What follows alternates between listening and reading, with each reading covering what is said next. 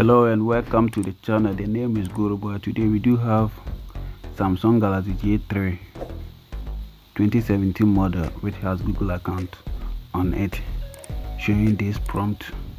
An authentication attempt has been made to reset your device to factory default settings. So this means we need to verify our previous Google account which was being set on this device. So first we need to connect to a Wi-Fi network. So if you do know your previous Google account, you can log in. But if you don't know, watch this video to the end. So after connecting to the Wi-Fi network, press the home button 3 times simultaneously to enable talkback. When talkback enabled, draw L on the screen. It will pop up a menu. Go in for talkback settings.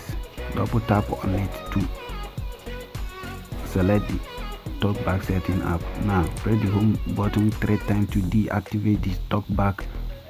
Now scroll through the list and go in for help and feedback.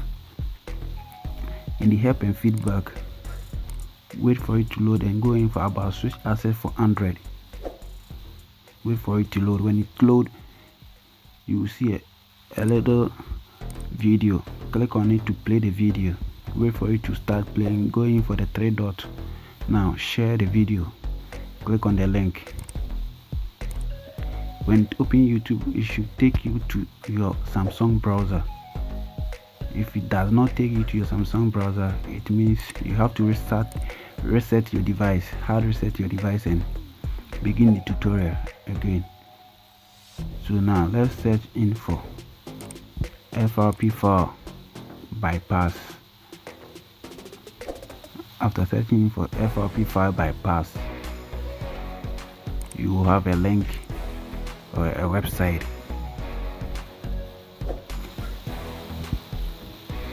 So go in for the first website or link showing in the Google search. Wait for it to load and go and download an app called Quick Shortcut Manager. Click on it to start downloading it. Click OK to save the file. So when the download starts, wait for it to finish. So if your browser do not pop up this notification, you can go into bookmark and move to history. Then in the history, go in for download history. You'll find your download file over there. So click on it to install. Give permission to the app so you can be able to install it. So now click install to install the app. Wait for it to install. After installing, open the app, and now in the app search for home. When you search for home, you see Samsung Experience Home. Choose that one, and in the 8 sub menu, choose the first one in the list. Now click try. It will take you to the home screen. So in this home screen, let's go in for settings and disable some free apps. So first we need to search for device administrator. We need to turn off find my device. We need to put that find my device off. We need to put it off. So click on deactivate to deactivate find my device. Now move to apps. In settings, go in for apps. Now in apps, click on the 3 dots and click on show system apps. Scroll to you see Google Play service in the list. When you find Google Play service in the list, click on it and you have to force stop it. Click on force stop to force stop it. Now go to storage and go to clear it cache and go to manage device, clear data, all data. Now move back and force stop the app again. Then click on disable. After disabling the app, move back and move back to the home screen and let's go in for our Samsung internet browser. So when you're in the browser, go in for Google settings, download this APK file from FRP file, the same site we downloaded the quick shortcut maker. After downloading and installing the app,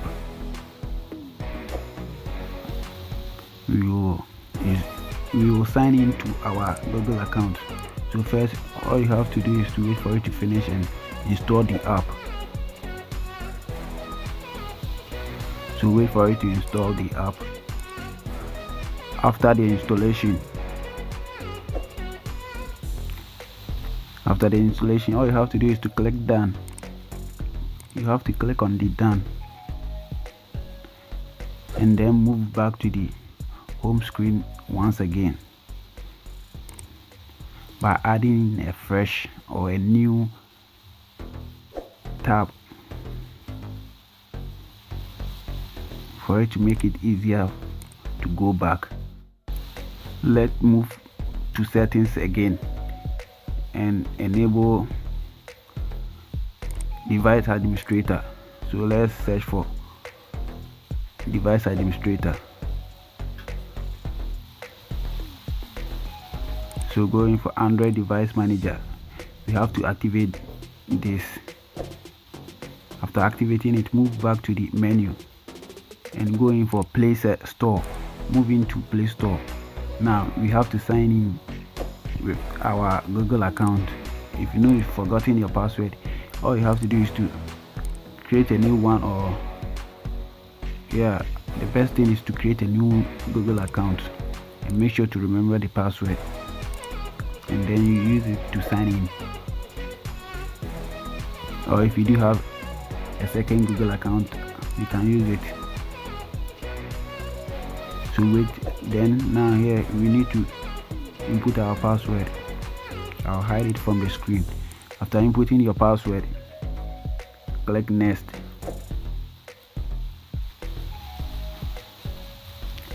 After signing in, they will say an authentication